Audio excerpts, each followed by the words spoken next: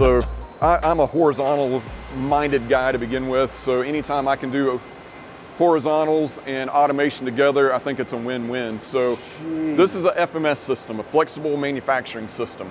So this particular unit has 27 pallets on it. We have 2 horizontals tied together. So we have twin MB5000 Mark IIs. There's one on the back of this? Yeah, there's one on the other side of it, correct. So this system, you can see the elevator actually picking up a part. It'll take a part from the setup station and then load the pallet system. So you can these store, are all fixtures. Yeah, these are all different types of work pieces that can be called up at any given time, sent into the machine for production. So you can, one of the keys to this is speed, quick turnaround. So you could set up your work and then set up your FMS system. That's insane. You could literally have, if you wanted to, you could have all these different fixtures pre-loaded with the material ready to go. And if I have a customer that has 10 different product lines, I can program it, do 5 of these, do 1 of these, do this, run that pallet, and away you go. Yep, exactly.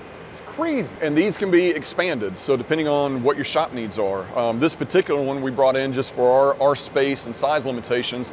We have 3 levels of pallets, and like I say, we've got 27 in here. This could be 150 pallets if we wanted it to. You could have this be the whole wall if you're little. Absolutely. It's a fantastic system. We do a lot of these in the US. So we've got systems, and a lot of these tend to go into your bigger shops, right? Your companies that are doing larger aerospace work, things like that. People that are doing production work. Preparation, I think, is the key there, because if you just slap one of these on and you go, we'll see what happens. Right. I don't think it's going to work out. Now, the other thing I want to point out here is the size of those tombstones. From down here, they may look small. If you actually look in this machine running right now, those are not small at all. They're enormous. Right, yeah, these are 500 millimeter pallet tombstones. And the thing I love about horizontals is you stack your work, right? Yes. So I could have one side, this particular fixture has an Op10 type operation on one, Op20 on the other side, so you're doing progressive fixturing, and you can stack your work up. So a system like this, an FMS system, as you can see here, we've got multiple machines, and we can keep stacking these machines down the road. We could have horizontals and 5-axis and different things plugged into the same system. We can do central tool cabinets. So a common thought process is when you buy a horizontal or any kind of machine tool and you want to put automation on it, you want the biggest ATC you can get. Oh, this is the ATC over here. Yeah, so this is the tool changer.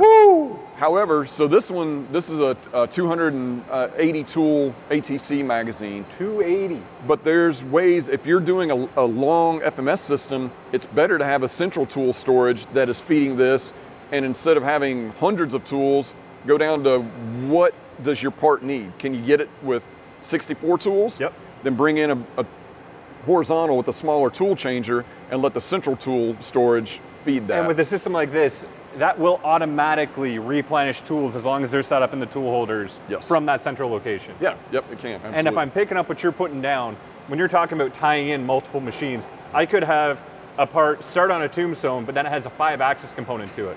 I could have that tombstone through this system, transfer that to, I don't necessarily know all the fixturing and stuff. Correct. Theoretically, you could have a line of a fully automated shop with all the different capabilities, all fed from one central location. Yes. So there's a lot of, again, FMS, flexible manufacturing. There's a lot of things. You just got to think outside of the box a little bit and come up with creative ideas that's going to meet the customer's needs. It's so next level that it's an entire different way of thinking about it.